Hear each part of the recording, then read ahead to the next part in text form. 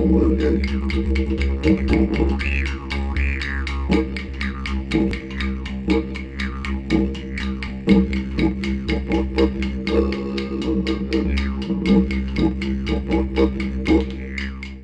name's Richard Fejo and I'm a deadly Larrakia man from Darwin. I'm also Wurrumungu on my mother's side, which is Tennant Creek area. So I have connections to saltwater and desert country.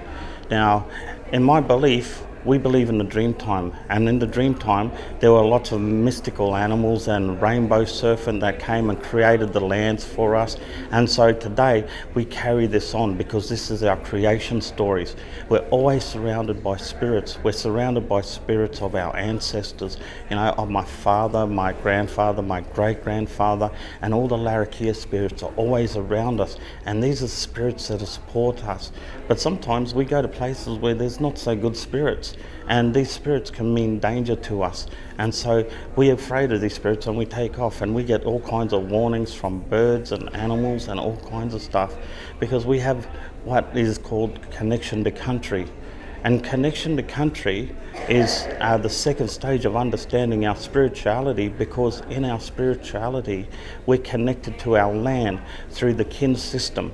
And for an example, I'm a Juppuljarri from the desert, that's my skin name, but I'm also Balang from saltwater country, and that's also my skin name, but they're just different regions and it means the same thing, it's just a different word. But to give you an idea about our spirituality, when we're talking about mental health, we also talk about Balang as my skin name. It also interconnects with a system of the kin system, which is called Dua and Yiricha. Now, I like to think of Dua and Yiricha like yin and yang, black and white. It brings balance to our world, and it means that on one hand, Yiricha and Dua is like that. Dua is often dark, Yiricha is often light, and we call it day, night, 1, 2, morning, sunset, all kinds of things. And in different languages they mean different things, but in essence it's like yin and yang.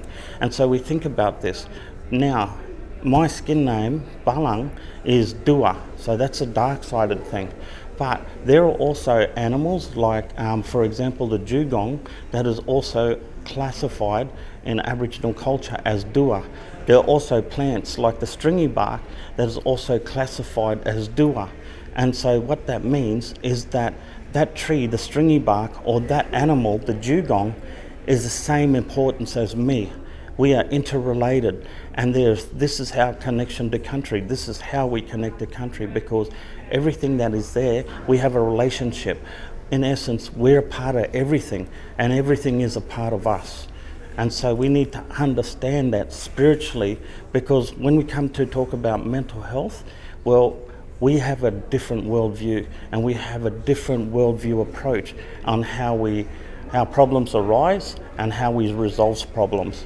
And so when you look through the Aboriginal lens, we have a totally different approach because we have a different system.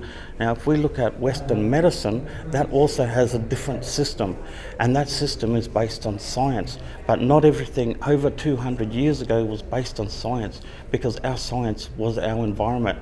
Everything, our explanation of the world and how we came to be goes back to the Dreamtime and the stories that we tell, and our interconnectivity to land, our medicine, our healing, our food sources, our tools, all made of wood and all natural products. And today we don't have that. Today we have Dominoes and we have things and sugar, all kinds of bad things that we're not used to having. So it makes us sick, it makes us unwell, and it impacts on our spirits, and it makes us not healthy. But then at the same time, when we talk about mental health problems, we also talk about this taking into mind, one, that our ancestors are always around us and they're always talking to us, and we're always talking back to them. Two, we are connected to the land, we're connected to the trees, we're connected to the animals, and in essence, when we see a bird flying around that might be a totem for me, I feel lucky and I talk to that animal, and in return I might catch fish if I'm fishing that day, and that's the way the animal talks back to me. So when we go fishing or hunting, we go, come on old people, let's catch some food, I need to feed my family, help me out, and the spirits come to our aid and we take home food. And it's about sustainability, but it's all about survival, you know. But when we look at Western medicine approach to the way Aboriginal people talk about things like that, well, they diagnose us differently. And it doesn't mean that we're mentally unwell. It means that we can be connecting with the essence of who we are. And that's important to remember. My advice to doctors, sit down, let them tell you their story. Let them tell you their history and be eager to listen, because that's a really big thing. If you cannot do that, but you can do that and just listen what your patient's saying to you, you're going to get a lot further and you're going to learn much faster about who that patient is, where they're from, their beliefs and everything. Embrace it and let it embrace you. Thank you.